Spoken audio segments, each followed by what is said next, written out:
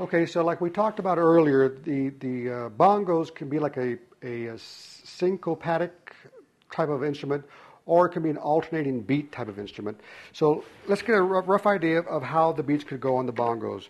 We can try the solo hits, which would be something like this: 1, 2, 1, 2, 1, 2, 1, 2. We can do the double beat, which would be like this: 1, 2. I got that reverse. Hold on.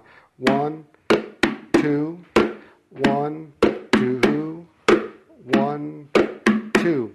Now another one could be like a 3 or a 4. I kind of feel myself, I get really into this, and I like to do more than the triplet. I sometimes will vary with a 4 beat, something like this.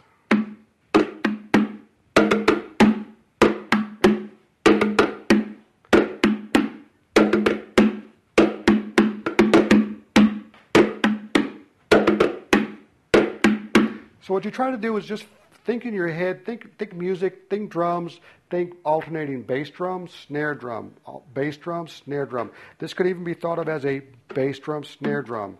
So like I said, you just go 1, 2, 1, 2, 1, 2, 1, 2, 1, 2, 1, 2, and it goes on and on. It gets more complicated than that.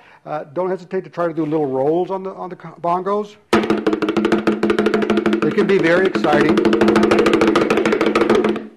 And like I said, don't hesitate to pound them.